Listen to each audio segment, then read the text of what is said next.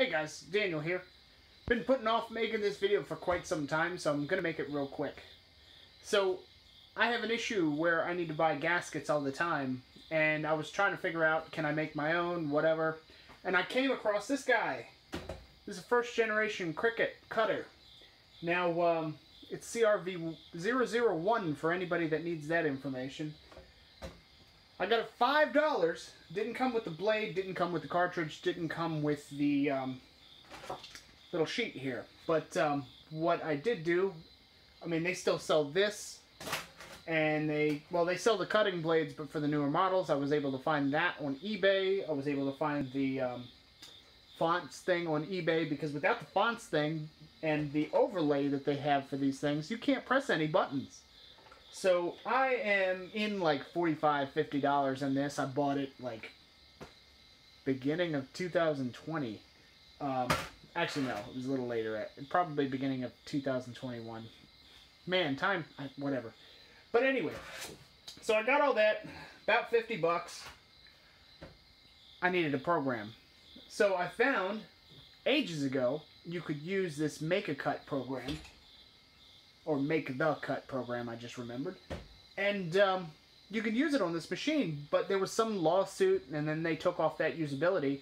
But I was able to find the old version of the program, got all the right plugins from who knows where, and it works. Of course, I left it on my old computer, so I had to find the files again, and it works. But let me show you what I got to do. Alright, so the first thing I do is I go ahead and put that in the scanner, even though I got junk all over my scanner. Now that I've got the nice scan, all I've got to go through is cut out the shape and get it into a black and white file. And there you go. Now, I've actually got this, it's transparent on this, so I'm actually going to take out the white. I just got to throw it on a PNG file and take it to the other computer. Alright, so now that I got it on the computer, just going to pull up Import, Pixel Trace, go into my documents, Files, Moped Main Gasket. I've already got my settings there. And this one seems to do pretty good. Import. And then I've just got to orientate it right. So down at the bottom here, rotate. That looks good. Pull it up. Oh, let me zoom out a little bit there. Now this one may be a little too big, but we'll give it a shot anyway. I realized with my printer I have to take it down a little bit there because it's going to hit on the top. So I'll load us up on some paper and I'll be right back. Alright, I don't know if I can do this with two hands. Load that in there. Hit load paper. Oh, no, went in sideways. Let me go ahead and get that. Now that we're loaded, there's the stop button right there. So at the end of this thing, when it prints out for me, I just have to make sure to hit that so it doesn't slash it out.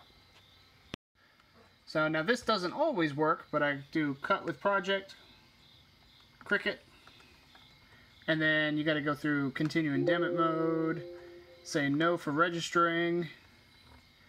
I just have it on extreme.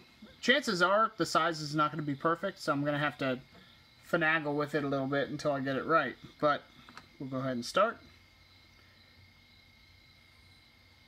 Any minute now.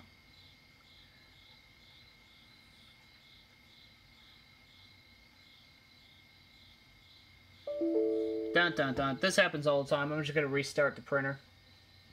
And third time is the charm. So it'll actually show you what it's cutting. It is really nice.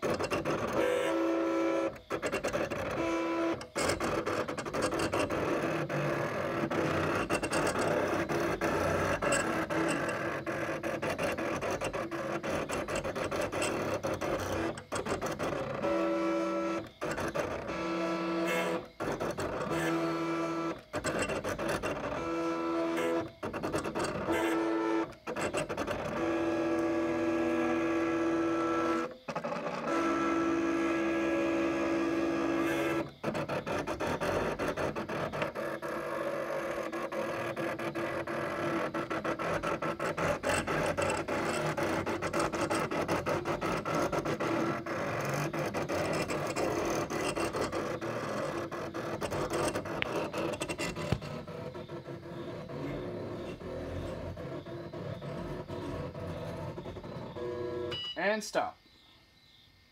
There you go. Front load paper.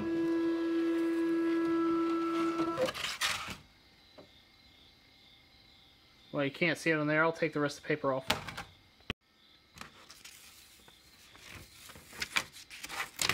Oh, this is harder to do with one hand than I thought.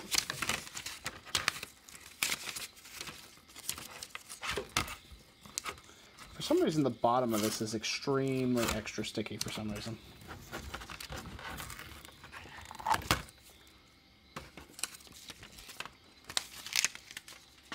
And just the center.